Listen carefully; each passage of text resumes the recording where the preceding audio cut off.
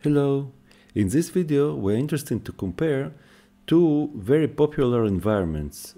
One is ESP32 from Expressive and the other one is for STM32 from ST, where particularly we are using the STM32 Nucleus 64 board to check it.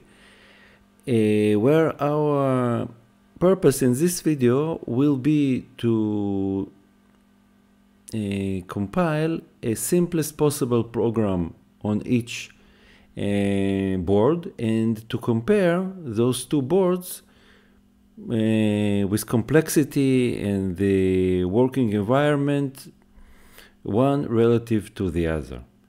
In order to start this process, we will take our PC and connect each of the boards via USB.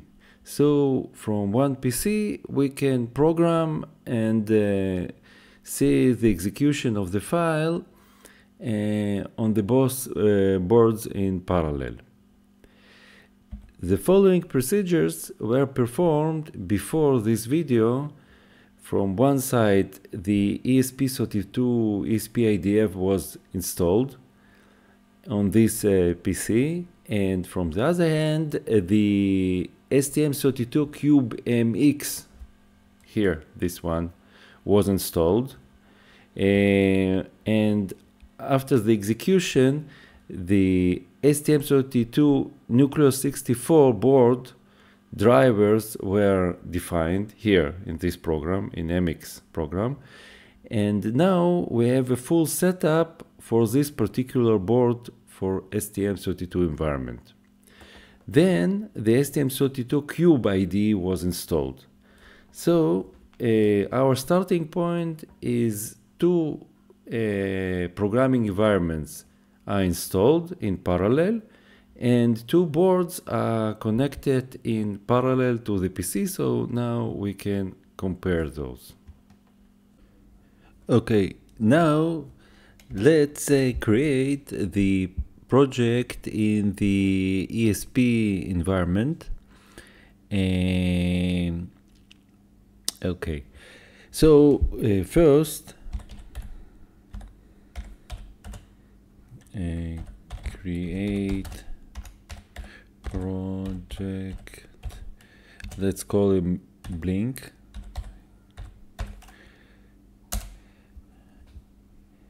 Okay, and the project is created. Automatically the Blink library is created, and here you can see the main folder and the CMake list file. There is a Blink C file in the main folder. So we will open it in the VS Code.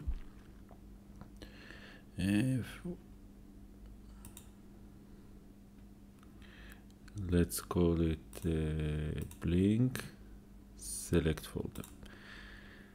And inside the main, we will open the C file and we'll paste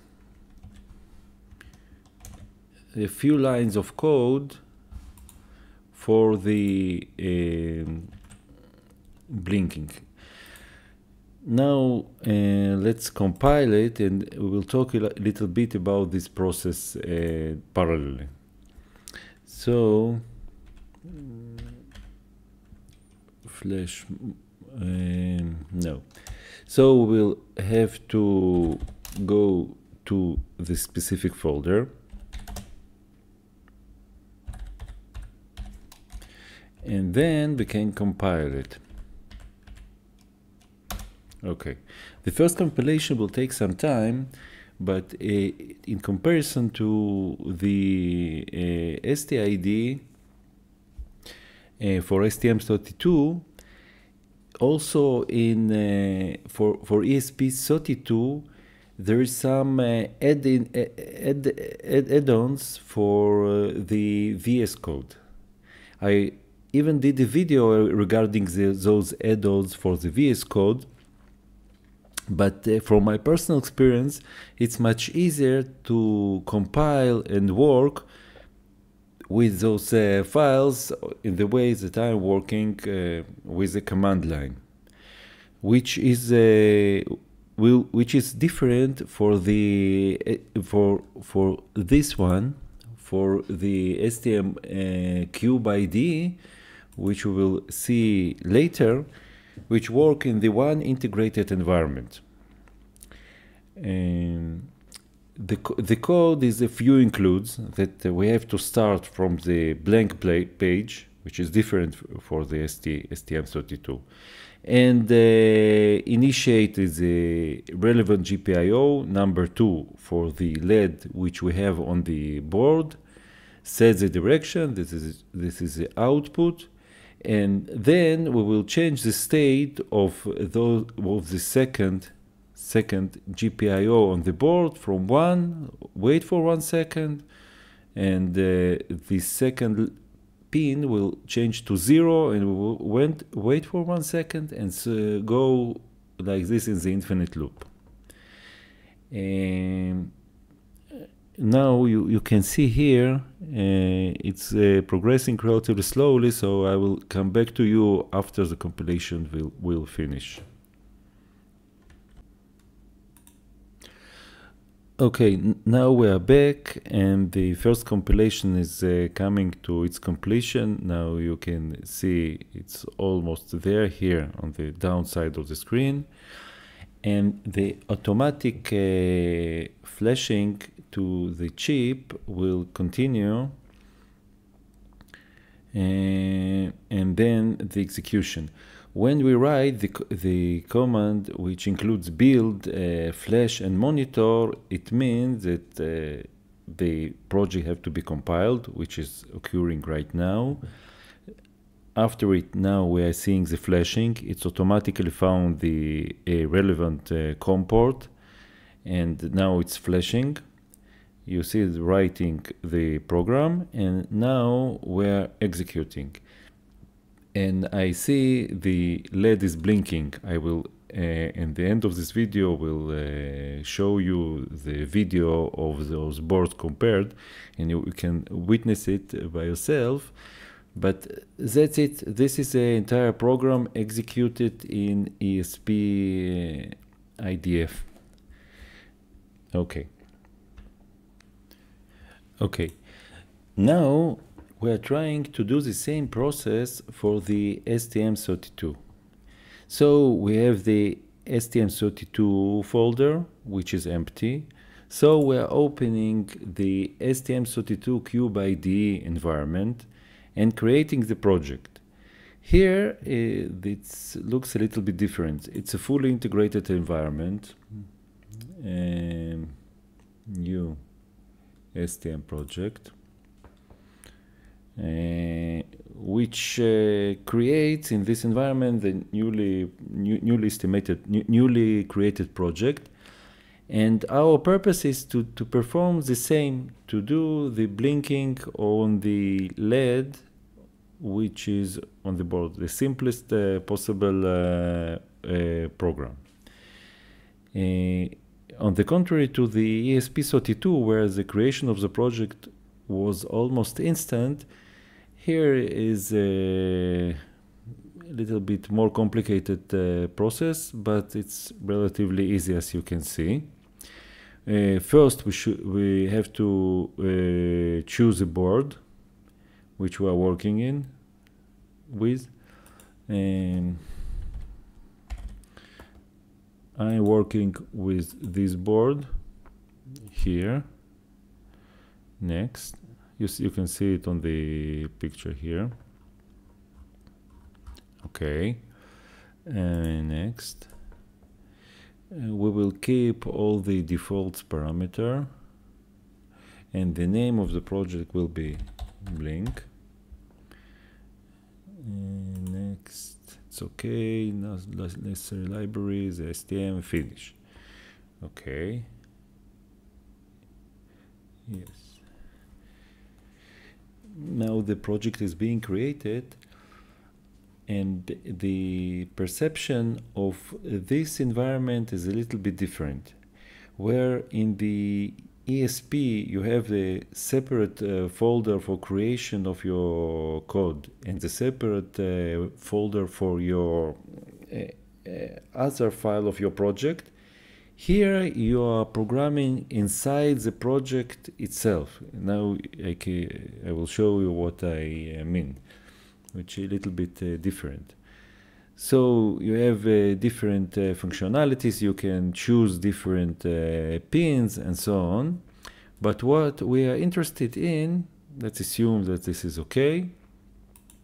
We have to go to core, to the sources, and make some changes in main. Where on the contrary of the ESP, where you have a blank sheet, here you have a full code, and you are writing code patches inside inside the this file, which begins from like 250 lines. What we are doing, we are going to the main, and we have to put our code, for example, here. User code begin here. So let's put it here, and what you have is we're defining the GPIO write pin, some pin on the LED, predefined pin, which you could see on the previous menu and could choose. So we go to pin set and pin, which is 1, and pin reset, which is 0, and then we have a delay for 1 second. Okay, now we can save the file and let's build it. This is a building process.